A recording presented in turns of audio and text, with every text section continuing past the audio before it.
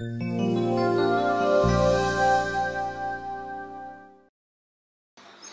checking the KH level of the tank behind me, and the reason why you check your KH is because the KH controls what your pH level is in your aquarium.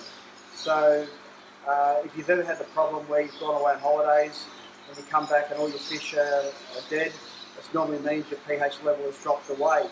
And the reason for that is because the lack of carbon or carbonate hardness in the water.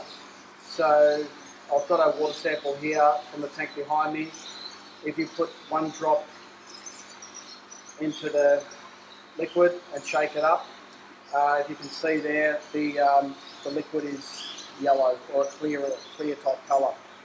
Ideally what we want to happen is we want that to go blue and stay blue for at least 3 or 4 drops. So when the water is like that, it means the carbonate hardness is on 0, which means your pH is very unstable. We've waited about 5 minutes now for the KH test, the amount of carbon in the water, the carbonate hardness, and I've put the carbonate hardness powder in there, and let's check whether the solution now goes blue instead of staying at yellow. 5 ml of water.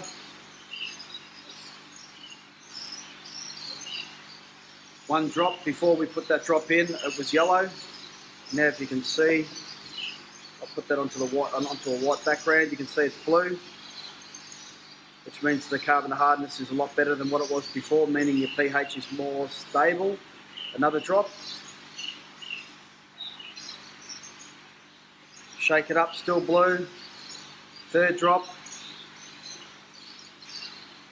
4 and 5 drops. Still blue.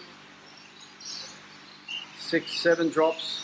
And you can see at the top there where I put the water in, starting to change yellow. It's changing yellow now.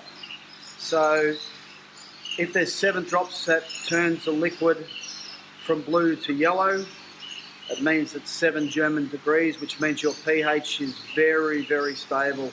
Absolutely nearly impossible for your pH to drop. Around for a tropical tank, it's probably better off around 4 drops turning blue. And how that's turned blue there, that would be perfect for a tank with a really high pH, like an African cichlid tank.